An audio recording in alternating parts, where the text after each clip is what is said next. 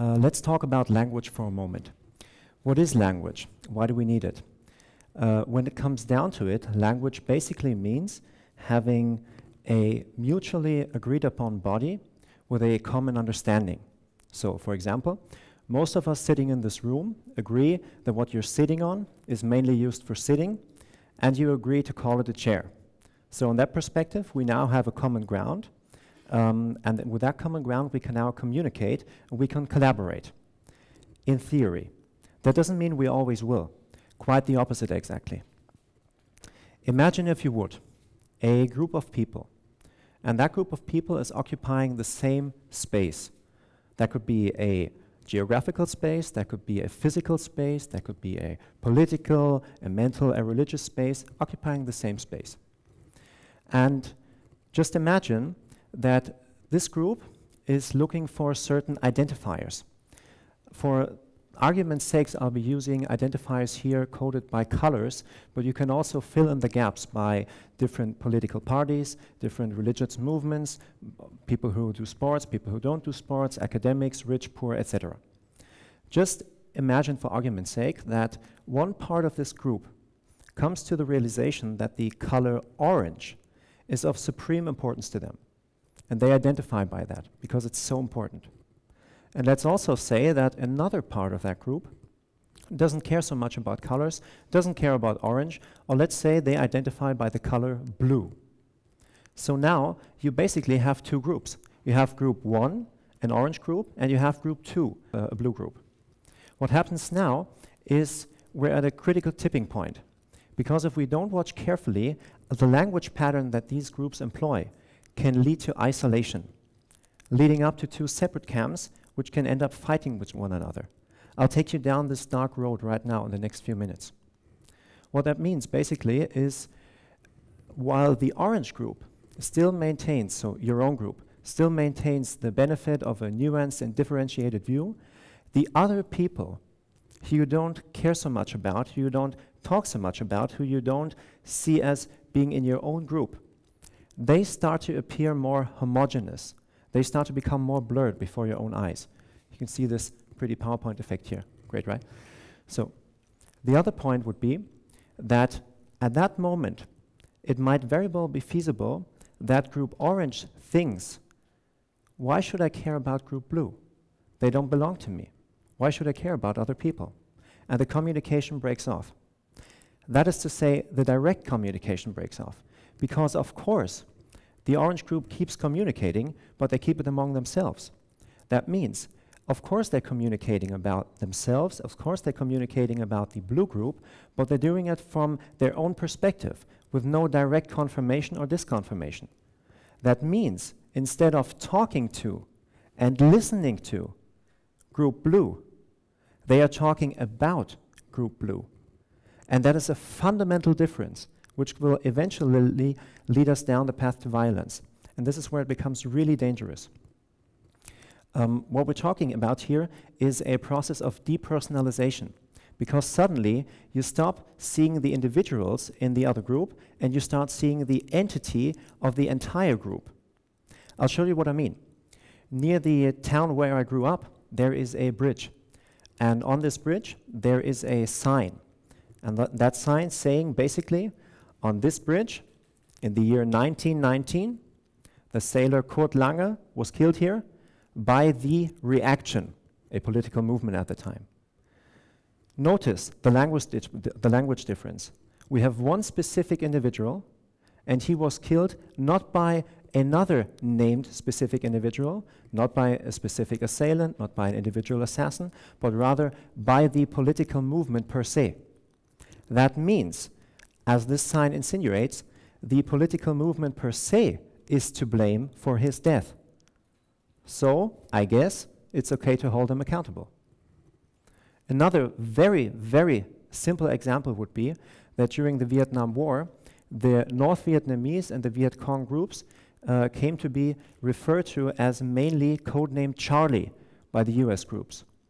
Thereby, referring to all of them by group name Charlie, you start leveling all these not so subtle and different nuances between them and putting them all on one simple playing field, no matter how they feel about themselves. And by the way, that became a code name for all non-Western groups which were identified as codename Charlie. And as you can imagine, as a soldier, it makes fighting war far more easy by pointing a gun towards codename Charlie rather than being in a fist fight or a knife fight with Mr. Nguyen over here. So that helps in a sarcastic sense. What does that further mean? Well, let me take you further down the path. Let's further assume that we have two biological concepts now fitting in the puzzle. The first one would be the concept of groupthink. Groupthink, put very simply, means that a group tends to reaffirm the preconceived notions it has beforehand.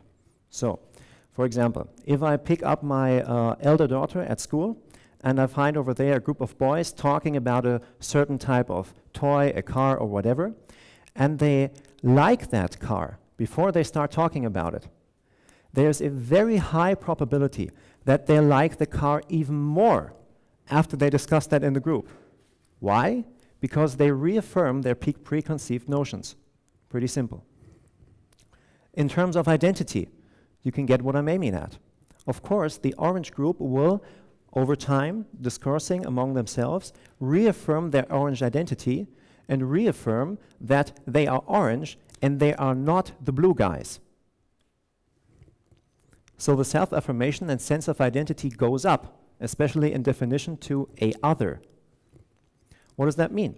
That means that one group may, when there is no direct communication, very easily end up in asserting truisms, in thinking we are right, not we are more right or our perspective has some merit to it, but we are absolutely right. By the way, we are now paving the way for fundamentalism. And of course, living in a binary world as we do, if we are right, what does that say about them? They are wrong. They are not only wrong in the sense that they are erring, but they are wrong in the sense that they are wrong in themselves. The blue man is wrong. The entire group is wrong. They're down a wrong path. They're on the wrong side of history. You know the words. That means this is where it becomes really dangerous. In religious terms, we're talking about anathema. We're talking about these people are banned. These people should be cut off from our community. What does that mean? Now we have a second biological concept fitting in. Basically, our 2-million-year-old prehistoric brain tricking us, fooling us into evaluating things we perceive on a regular basis as desirable or benevolent. For example, there are tens of thousands of children in German and European streets affected every year by car accidents. That has a lot of reasons, but one of the reasons is that as a culture, my impression at least, is we don't evaluate cars as something really dangerous and potentially life-threatening. Why? I assume because we're so used to the sight of them. The other side of that would be that things we rarely perceive, things which are rarities to us, things which are alien to us, things which somehow look not familiar to us, these things are seen as undesirable and even so potentially harmful. The evolutionary logic behind that is, I think, pretty clear. What does that mean? Well, in a group context, that sort of depersonalization might actually lead straight down to aggression. And this is where you have to be really careful in your own language. Why? First of all, the less common ground I perceive to have with you, the less I will care about you. What does that mean? Some of you, if you remember in recent memory, we had this hurricane season in the Houston area and the Texas area, where about, to my knowledge, about 80 casualties were reported. At the same time, we had the 2017 monsoon season in Southeast Asia with up to 40 million people affected and several thousand casualties. What happens is, to my perception, that the 77 casualties in the American society are reported on the 24 news cycle for days on end and generate headlines on end, while, to my knowledge, you have to really look focused to find reports about this whole monsoon thing. That is, unfortunately, a normal biological instinct. The second thing would be that we tend to depersonalize. That means, as we've seen before, communication breaks off. Instead of talking directly to you and listening directly to you, I talk about you. So I face away from him, and there's no direct communication. What does that mean? That means instead of a you, he starts to become a they. Let's talk about them. Let's talk about him. Let's talk about her. So basically what we're doing now is that we're having one chapter of knowledge about him, and we're interpreting that one chapter to be the entire book. And the third step, and this is where we are straight down on our path to violence, is that a tendency to dehumanize sets in. Dehumanization means at that moment where my communication to him is cut off, it may be feasible under certain circumstances that he denigrates from a they, from a him, to an it. So it's no longer the blues, suddenly it's the blue group, the blue man, the blue surge, the blue threat. And we depersonalize that in our language, and thereby legitimizing ourselves to take violent action. What does that mean? Let me just give you some very brief historic examples about that. We know these speech patterns being employed in South African apartheid, where black people were altogether as an entire group being referred to by the exonym of John. That means white people, or Europeans, refer to black people as John, signifying servant, while the white people had to be addressed as Baas, Afrikaans for boss. So what you see here is you see two people, two men, coming up from a publicly available restroom, of course separated, and it might be entirely feasible that at the moment they reach the top of the stairs, that the boss turns to John and basically says something in the vein of, "Hey John, why don't you go over to the grocery store and fetch me some soap?" And of course, he'd had to oblige. So the message here is, at that moment where the name is not even considered, in the direct communication, he's effectively deleting his identity, saying, I don't care about your name, I don't care about your heritage, I care about that to me, you are a servant. Another very drastic example would be in 1961's East China, during Mao Zedong's so-called Great Leap Forward, where we had in the eastern Henan province, the experiment taken, the experiment in quotes, that Mao Zedong not only stripped people of their heritage, Cultural Revolution, not only stripped people of their families, reallocating them geographically, but also legally tried to delete their identities by taking away their names and replacing them with numbers. As you can see, fairly simple here, you can see 119 as a number on this person's back and 266 on this person's back.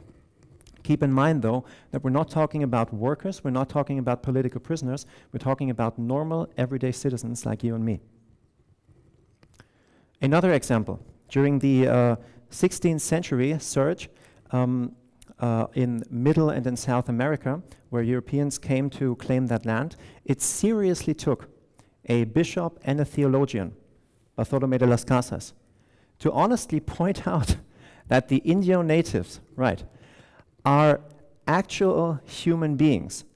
They're not objects, they're not animals, they're actually human beings.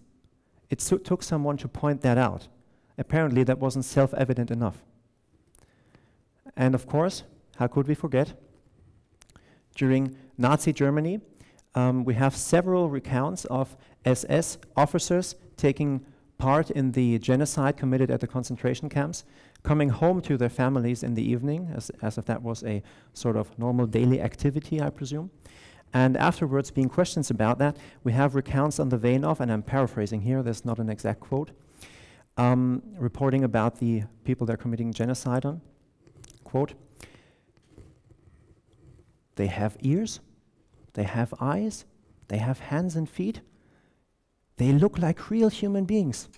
Sometimes I have to actively remember that we're dealing with animals here. Strange, right? So what does that mean? That means as soon as the blue group is seen by the orange group as threatening their own identity, the orange group may feel compelled to exercise a horribly twisted notion of self-defense, and thereby thinking they are righteous and justified in deleting the orange group, also physically. How does that show itself? First of all, by violent thought patterns. I'll talk about that in a moment. Violent language patterns, and of course, violent behavior, destructive behavior, actual physical violence displayed towards group blue. One very prominent example of that would be in the 19th century Australia, where the indigenous native Aborigines were seen as a threat to the newcomers' territory demands and had to be deleted from the map, and they were hunted for sports. As you can see here some heads displayed as trophies for a sports hunter of Aborigines. And another example in our own time would be the horrible Rwandan genocide, where suddenly Tutsi neighbors weren't perceived as neighbors anymore, and not one hut standing next to the other, but suddenly seen as a threat to the Hutu identity and had to be deleted. Well, what does that mean? It means that actually, as you can see, fairly simple, we're talking about a global phenomenon here. We're not talking about something that happened in one particular place or one particular stretch of time. We're talking about something that happens at many places at many different times. So, I will claim something that is universal to our human nature, something that is deeply ingrained in our human condition. What do we do about it? Let's retrace the steps. The first step would be that blue doesn't seem to share a common ground with orange, and at least orange is very clear about that. The second step would be accompanied by feelings of fear, disgust, and hate, that orange, in some way or another, seems to think that blue is threatening their own identity. The third of four steps would be that the blue group is being objectified, is being depersonalized, is being dehumanized, is being reified. That means they are seen as some sort of anonymous, malign threat to our own identity, leading to the emotional consequence of emotional self-defense ending in physical violence. Okay, so how do we deal with that? Obviously, I don't have the perfect answer. I don't, and I don't claim to. I do have some questions, however, and a couple of suggestions, and I would like to share them with you. Number one of three would be that the language we use, the soft skills, the communication, the words we use, are based in a large frame. They're based in the frame of our behavior, and they're based in the frame of our thoughts. That would basically mean that it's pretty hard to change another person's behavior. It's already difficult enough to change our own behavior. It is, however, far easier to change our own thoughts and thereby influence our own communication and our own words, and thereby affecting the communication of the other party automatically. I'll show you what I mean on 4 very quick examples, and to those of you watching at home or those of you following in your classes or watching on a mobile device, you'll find a link later in the description with some practical tools you can use in your everyday language to trace back in your own language and in your own communication, are you using language that could lead to violence? Or if you're suspecting something like that, where can you pinpoint that down? I'd very much caution you to be aware of making generalizations.